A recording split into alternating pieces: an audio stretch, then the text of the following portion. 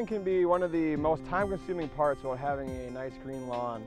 And generally the recommendation is you should mow it high. We recommend about 3-inch mowing height for a bluegrass or a tall fescue lawn.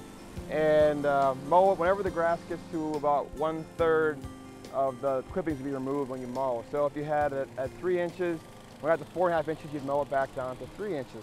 This study here I've made, we're looking at different mowing heights and mowing frequencies to see what height actually makes the most amount of growth. And so what we're finding is the higher we mow, the slower that the grass actually grows, and the more frequently we mow it too, the slower the grass grows. When we let the grass grow up really high, we get a lot of growth. What we recommend is to mow to the 1/3 rule or even less. So say if you're mowing at 3 inches, it gets to 4 inches, mow.